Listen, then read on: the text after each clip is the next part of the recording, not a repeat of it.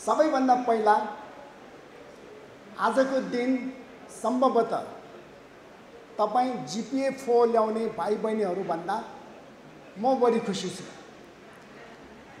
मेरो दोस्रो पटकको चुनावको नतिजा आइरहँदाखेरि म जति खुसी भएको थिएँ, ललितपुर महानगरपालिकाबाट जिपिए 4 ल्याउने चाहिँ 14 जना भाइ बहिनीहरू निस्के भनेर भन्दाखेरि मेरो त्यो बेलाको खुसी बिर्सिएर मैले यतातिर चाहिँ सेलिब्रेसन गर्न लागेँ। यो भनेको मेरो जिन्दगीमा कथम कदाचित मेरो बायोग्राफी लेखेँ भने म यो अंशको लागि चाहिँ एउटा छुट्टै च्याप्टर राख्छु। अब मेरो अर्को 4 वर्ष कार्यकाल बाँकी छ। सम्भवतः यो भन्दा पनि जिपिए 4 ल्याउने बढ्दै जाओस्। हुन त अघि मुकुन्द सरले भन्नुभयो यो पछिको evaluation methodology is going to change भन्नुभयो, तर त्यो चेन्ज झनै बढी ल्याओस् न, हुन्न सर? बस अब मैले भन्नै पर्छ, म चाहिँ अलिकति भावुकतामा बहन्छु।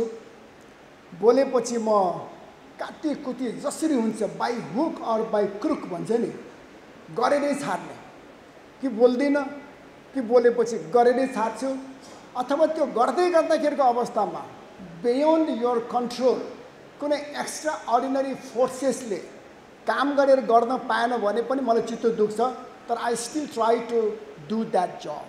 त्यस्तो किसिमको नेचरको मान्छे। अनि गत वर्ष जिपिए 4 ल्याएको हाम्रो भाइ बहिनीहरूलाई पुरस्कृत गर्दै गर्दा त्यो बेला म चाहिँ आई वाज रियली ओभरवेलमिङली ग्ल्याड। किन भन्दाखेरि यो मुलुकमा जिपिए 4 ल्याउने विद्यार्थीहरू last year it was 42 out of 42 Lalitpur metropolitan students got 4 जिपिए।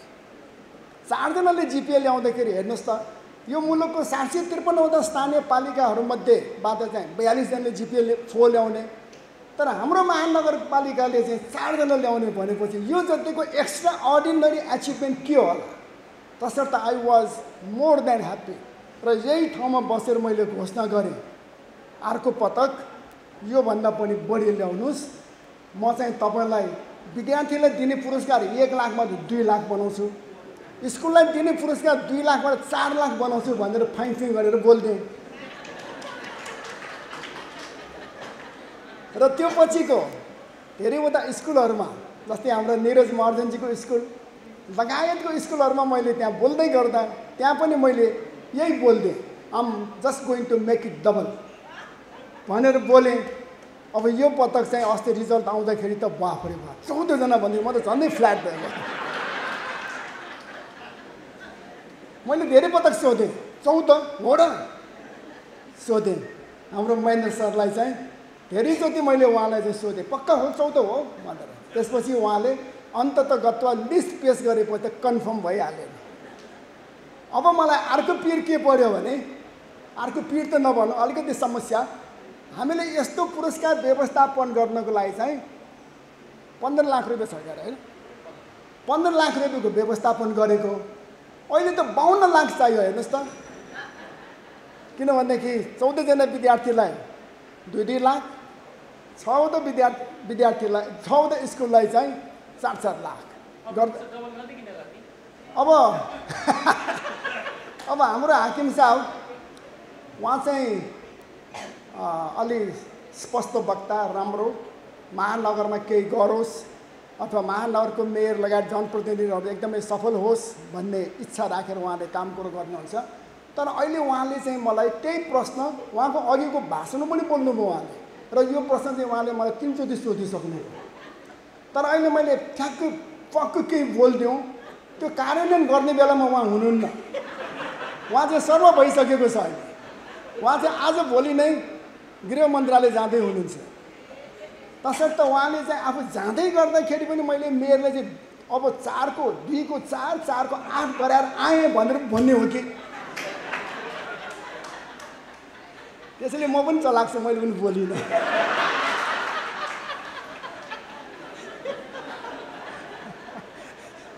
अहिले त्यो भन्दिनँ। मात्र एउटै कुरा के त भन्दाखेरि यो पछिल्लो आजको जुन यो पुरस्कारको रकमको हामीले व्यवस्थापन गर्यौं यसमा चाहिँ भविष्यमा बढ्न सक्ने सम्भावना छ तर किमार त घट्दैन है त। अब यही पटक पनि हामीले यो रकमलाई वृद्धि गर्नको निमित्त अघि मैले निवेदन गरेँ। हाम्रो अस्ति भर्खर मात्रै नगरसभा सिद्धियो असारको 26 गते हामीले 15 लाख रुपैयाँको चाहिँ यो पुरस्कारको व्यवस्थापनको निमित्त बजेटको व्यवस्थापन गर्यौं तर अहिले 52 लाख चाहियो। तसर्थ अस्ति हिजै मात्र एउटा विशेष किसिमको टिप्पणी मैले सदर गरेँ 52 लाख रुपैयाँको ओके गरेर। तसर्थ हामीले यो काम गर्यौं र यसमा चाहिँ अब हाम्रो सम्पूर्ण विद्यार्थी भाइ बहिनीहरूलाई I just want to congratulate you. You did a wonderful job. एकदमै राम्रो काम गर्नुभयो। विद्यालयले पनि साह्रै राम्रो काम गर्नुभयो र अघि हाम्रो राजेश सरले भने जस्तै आफ्नो अभिभावकहरूले झनै राम्रो काम गर्नुभयो र अन्ततोगत्वा यो नतिजा निस्क्यो जसले गर्दाखेरि म जस्तो मेयरको नाक त कति ठुलो भयो कति ठुलो।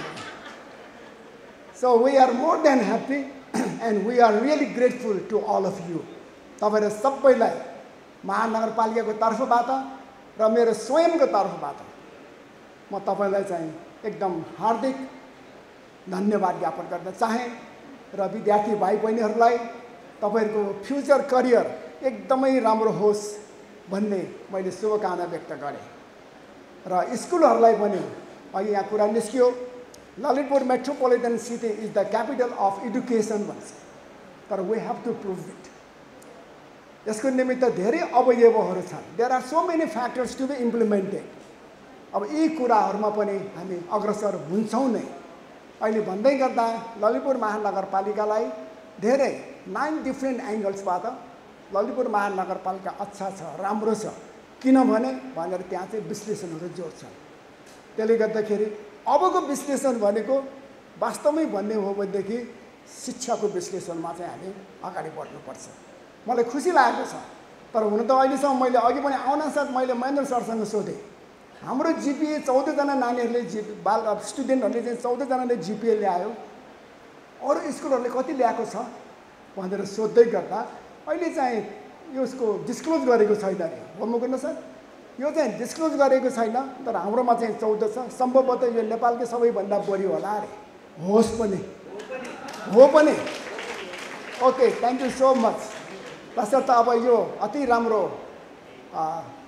उपलब्धि हाम्रो लागि भयो यसको निमित्त म तपाईहरु सबैलाई धेरै धेरै बधाई ज्ञापन गर्न चाहन्छु र मैले एउटा कुरा चाहिँ भन्ने गरेको छु त्यो चाहे शिक्षा क्षेत्रको प्लेटफर्म होस् चाहे त्यो अन्य कुनै पनि किसिमको प्लेटफर्म होस् मैले त्यो प्लेटफर्मलाई चाहिँ अप्टिमम युज गर्ने गरेको छु र आज जसरी हाम्रो राजेश सरले चाहिँ almost he has given a keynote speech उहाँले दिँदै हुँदा उहाँले भनेको कुराहरू धेरै कुराहरू हाम्रो निमित्त हाम्रो आर्काइभ्समा राख्न लायकको महानगरपालिकाको शिक्षा क्षेत्रमा what are to be done भनेर कसैले सोध्यो भने we can extract so many points from his keynote speech।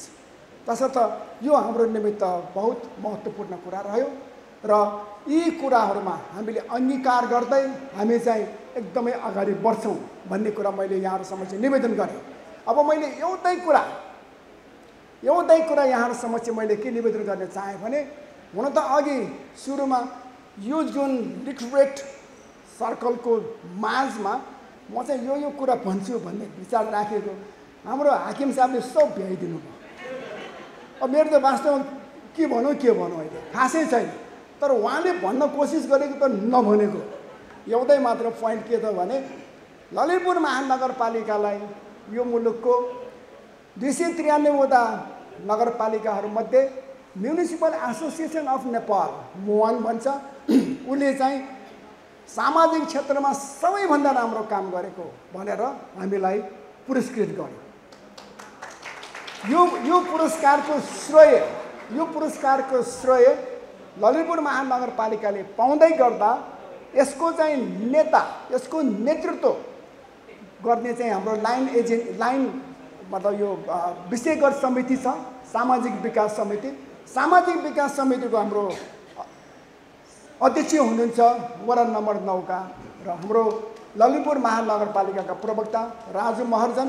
तसर्थ मैले यो श्रेय उहाँलाई दिएँ र उहाँ मार्फत उहाँको कमिटीका सदस्यहरूलाई पनि दिन चाहे। नम्बर 1 यस्तै हामीले चाहिँ ललितपुर महानगरपालिकालाई चाहिँ बागमती प्रदेशमा रहेको 119 वटा पालिकाहरूमध्ये सम्पदा क्षेत्रमा सबैभन्दा राम्रो काम गरेको भनेर हामीलाई लगभग 25 तोला जतिको चाँदीमा सुनको टीका लागेको चाहिँ तकमा पनि दियो।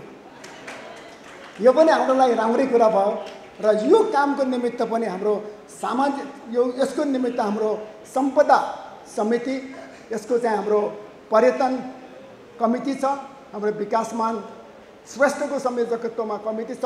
मैले उहाँलाई पनि यसको लागि चाहिँ मैले उहाँ मार्फत उहाँको टिमलाई समर्पण गरेँ। अब अर्को एउटा कुरा छ, त्यो चाहिँ म तपाईँलाई समर्पण गर्दिनँ। त्यो के भने यो एसिया एन्ड पेसिफिक रिजनमा 174 जना मेयरहरूको त सञ्जाल छ, सिटी नेट भनेर। त्यो सिटी नेटको इलेक्सन भयो अस्ति मलेसियामा, हामी भाग लिन गयौँ र ललितपुर महानगरपालिका has been member since 3 decades of that organization। तर अस्तिको त्यो सम्मेलनमा चाहिँ there were 9 vacancies, एक्जिक्युटिभ कमिटीको मेम्बरहरू 9 वटा खाली थियो। तर म लगायत 22 जनाले चाहिँ त्यहाँ चुनावको निमित्त नामाङ्कन दर्ता गर्यौँ। त्यो बेलामा चाहिँ 22 जनालाई 174 जना मेयरहरूको अगाडि 2-2 मिनटको समय दिएर बोल्न लगाउने। 2 मिनट बोल्दाखेरि समय सिद्धिनासाथ ठुलो घन्टी बजाइहाल्ने, ताकि मेरो यो स्वर तपाईँको कानमा नपुग्ने गरी घन्टी बजाइदिने। त्यो सिस्टम रहेछ। अब मैले पनि 2 मिनट बोलेँ, त्यसपछि भोट खसाल्दै गर्दा भोट गर्न थालेँ। भोट गर्दाखेरि चाहिँ सबैभन्दा पहिला यदि भोट पायो भनेर अहिलेको चाहिँ एसईईमा नेपालमा कतिजनाले जिपिए 4 ल्यायो भनेर डिस्क्लोज गरेको छैन, त्यही सिद्धान्त त्यहाँ पनि अपनाएको रहेछ कि सबैभन्दा पहिला आउनेले कति भोट पायो इट वाज नट डिस्क्लोज भनेन।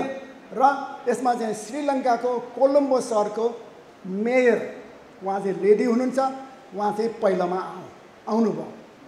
अब मैले तपाईँलाई भन्नै पर्छ, उहाँ मेयर चाहिँ 1991 को श्रीलङ्काको सुन्दरी पर्नुभयो। साह्रै राम्री चिटिक्क परेको, अहिलेको अवस्थामा पनि बोल्न चाहिँ साह्रै राम्रो बोल्ने हैन, उहाँ पहिला हुनुभयो। त्यसपछि दोस्रोमा फिलिपिन्सको चाहिँ माकाती भन्ने सहर छ। त्यो माकाती भन्ने सहर चाहिँ विश्वमै DRR अर्थात् डिजास्टर रिस्क रिडक्सनको काममा चाहिँ एकदमै छलाङ मारेको, एकदमै अगाडि छ। त्यो सहरको मेयर साहब पर्नुभयो। अनि उहाँको विशेषता भनेको उहाँ चाहिँ लगभग 35-36 वर्षको, अलिकति ठिक्क कटको। अनि उहाँ चाहिँ दोस्रोमा पर्नुभयो। उहाँको विशेषता भनेको उहाँको मम्मी पनि पहिला माकातीको मेयर रहेछ, उहाँको हजुरआमा पनि पहिला माकातीको मेयर रहेछ, 3 पुस्ते मेयर रहेछ। उहाँले जित्नुभयो। त्यसपछि तेस्रोको नाम आउँदै गर्दा मेरो पो आयो।